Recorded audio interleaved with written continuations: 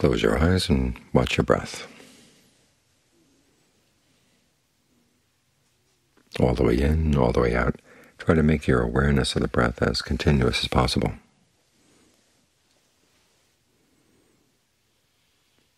And think of it smoothing out any roughness in the breath. So the breath feels good all the way in, all the way out.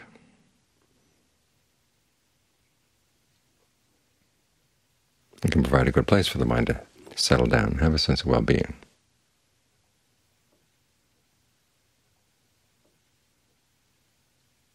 We come to a quiet place like this to engage in this practice, not so that we can stay in a quiet place all the time, but so we can have a skill to take out with us. You know, that sign they have in national parks is take only memories. When you leave here, take more than just a memory, take a skill. Because the skill is good not only for you, but also for the people around you. All too often we find ourselves in difficult situations, and we can make a mess of those situations if we're trying to feed off them. The mind is hungry for things to be this way and to be that way. And they don't go the way we want. And we can create a lot of trouble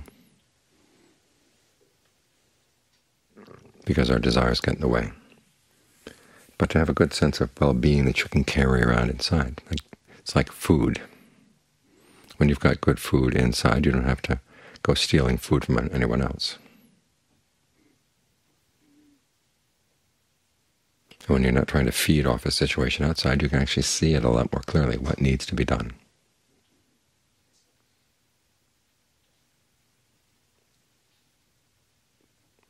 Otherwise, our sense of what we are and what we want gets in the way. There's an interesting passage where Sariputta comes out after days of meditation. He tells the monks, I was thinking today, is there anything in the world whose change would get my mind upset? And I couldn't think of anything. And Ananda happened to be there, and he said, well, what if anything happened to the Buddha? Wouldn't that give you sorrow? And Sariputta said, well, no, I think it's a sad thing that such a useful person for the world had to pass away, but that would be it. And Ananda had an interesting response. It's a sign you have no conceit. It's the I am in situations like that that can create a lot of trouble.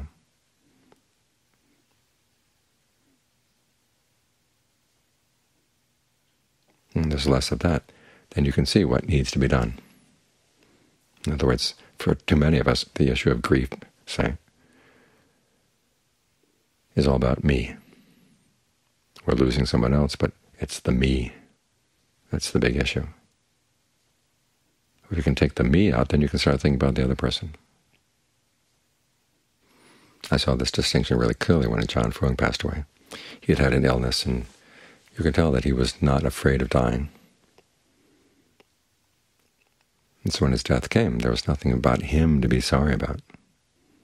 I realized whatever sorrow there was all about me.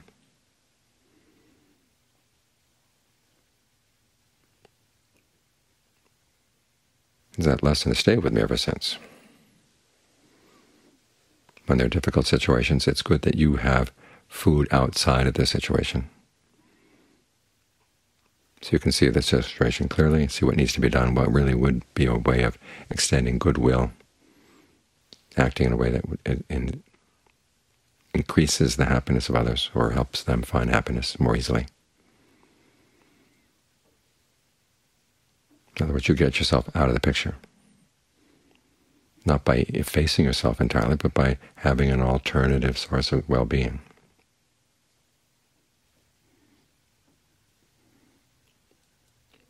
Otherwise, you suffer from what Kurt Vonnegut called samarotrophia, where you try to help, and then you just run out of energy. You burn out. So for the good of the people around you, meditate. Try to get a sense of what it's like to have the breath filling the body, and a sense of well-being filling the body as well, and learning how to maintain that. First while you're sitting here, then when you get up, Try to maintain that balance of being aware of the world outside at the same time that you are fully aware of the energy in the body.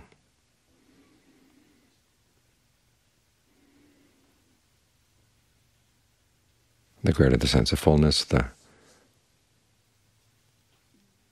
more consistent the sense of fullness,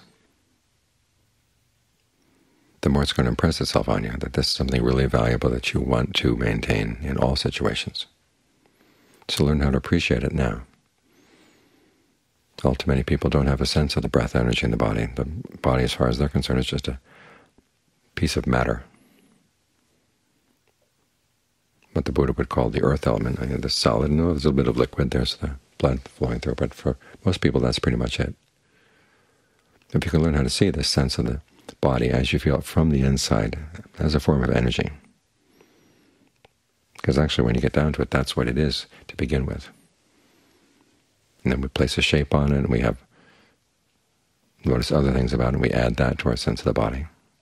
But our initial impression of the body is of energy. Try to get back to that level of immediate impression. And look at the various sensations in the body as aspects of the breath. In some parts, some of the breath energy will be still, in other parts will be moving.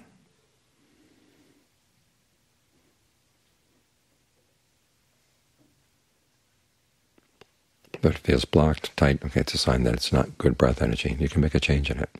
If you see the body simply as a hunk of matter, there's not much you can do about feelings of blockage.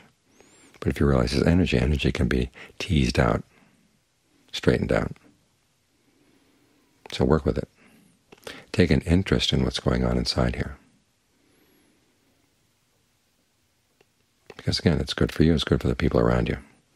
It gives you a good foundation for insight. This is how we develop our discernment, realizing that there are resources inside that we haven't developed. And so instead of going out and laying claim on things outside, we try to fix up what we've got inside. And John Lee's images of having a piece of land that you haven't developed, and you go planting things in somebody else's property. There's bound to be issues. But if you develop your own land, then you have more food. Oftentimes more food than you can eat yourself. You share it with other people. So realize you've got this resource here. You've got this potential right here. You're sitting with the potential for well-being. It's simply a matter of exploring that potential so you can make the most use of it.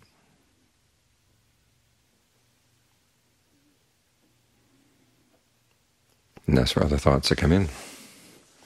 Use what discernment you have to deal with them. When I was staying with the Ajahn Fuang, there was one point where he said, use your panya. And that was back in the days when I thought panya was best translated as wisdom. I said, well, I don't have any panya, that's why I'm here trying to meditate. He said, no, everybody has panya to some extent. Made me realize, okay, wisdom is not the translation, at least not in his sense. And the more I got to sit with him, the more I realized it really was a quality of discernment on the one hand, and also of ingenuity on the other.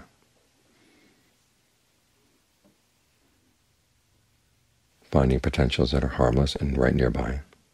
Seeing things that you didn't see before, that's the discernment part. And then coming up with solutions to problems. One is recognizing that the problem is there, and two, coming up with a solution, giving it a try.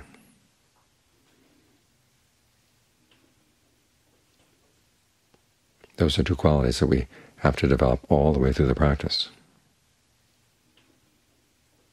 It's not the case that you get your concentration perfect and then you start thinking about discernment. To get the concentration going requires some discernment, realizing that this is better than the mind's normal preoccupations. That involves some discernment right there. And seeing that you don't have to go following every thought that comes up randomly in the mind. The Buddha has some discernment he can loan to you.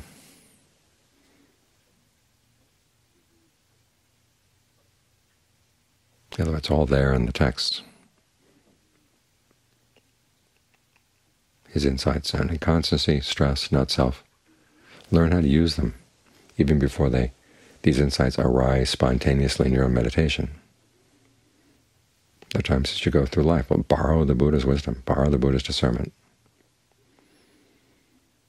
It's not just wise sayings he's got, but he's got techniques, he's got strategies for dealing with all the different ways the mind creates suffering. So learn to think strategically.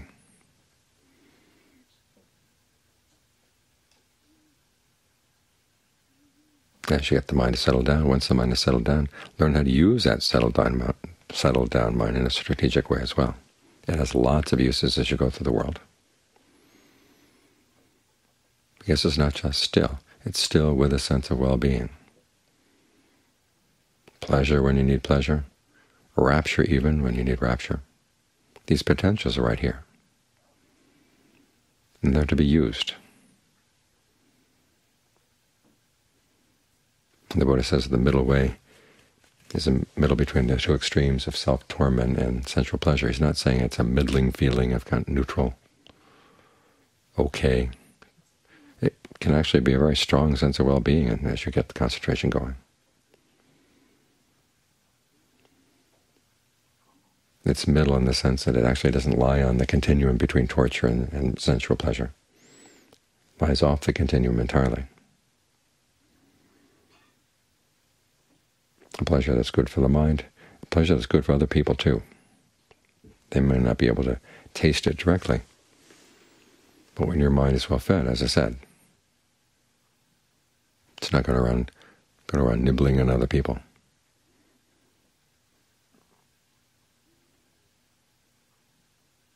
So learn how to make use of these potentials you've got. They're there, and it's simply a matter of using your discernment to develop them and get the most out of them.